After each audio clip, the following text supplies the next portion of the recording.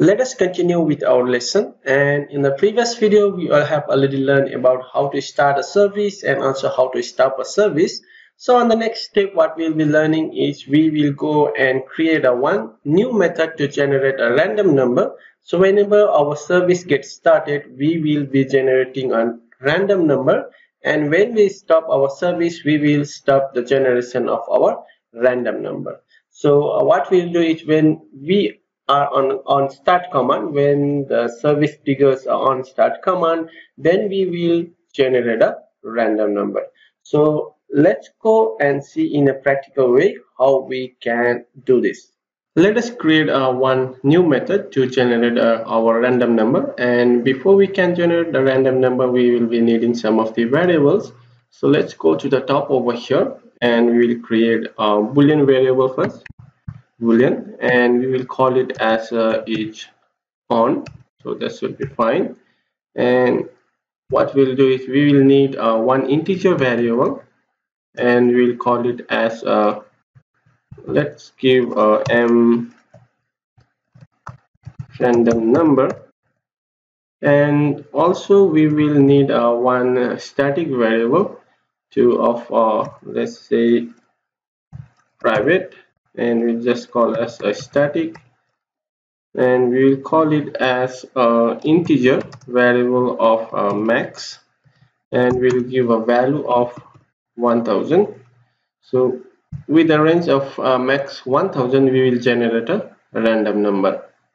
So let's go on at the bottom over here, and let us create one new method, and we'll call it as private generate random number, and inside this we will write our code. So first we will check whether our variable boolean is on. If it is true, then we will run our code. So what we'll do is we will need to write a loop.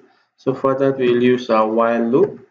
While each on, while it is on, while it is true, or else what we'll do is we'll go and generate a random number. And we'll also check whether if we have to check if each on, then actually we will go and create a random number. Else if it is false, then we will go and break from our loop. And on the top here, let's go inside the if condition. Here we will generate a random number. So m random number is equals to new random, and in random we dot next int.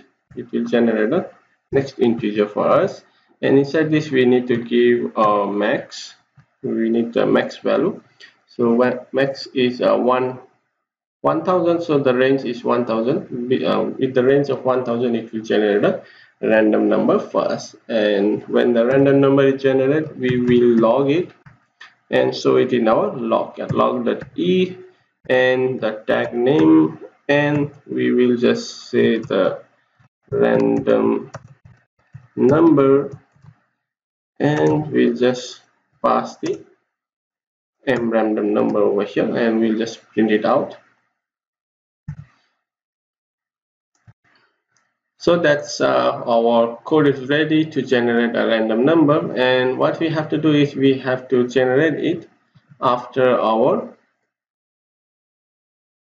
on start command. So when the service get on start command, we will be triggering this on generate number, and before generating number our each on value should be true. So the boolean value should be true. So what we will do is we will put as the each on is equals to true, and that will make the loop to run, and we will pass the we will set the generate random number over here. So that way will be set true, and the while loop will trigger, and it will also go inside and check whether it is on or off. So it is on, then it will generate the random number, and while it is off it will break the loop. So let's go and run our app. Our app is running, and let's go to the logcat over here, and let's clear the logcat, and open our or start our service. So let's start the service, and it is generating a random number over here. What you will notice over here is that our app will get, when we click on the button stop my service, it's not responding, so it's which is blocking our main UI thread. The service is blocking this service and generating a random number, which is doing a heavy background task to generate a random number. It's actually blocking our main thread. So what is a thread? So on the next lesson we'll go and see how to run our app in a different thread, or how to generate our random number in a different thread that will protect our main thread from crashing. So now you can see the app is going to crash because it is doing a heavy work in the same thread to generate a random number. That's why it's causing our app to crash. So let's see in the next lesson that what is a thread and how to create a new thread and how to run our code in a new thread. I will see you in the next video. Till then, have a great day.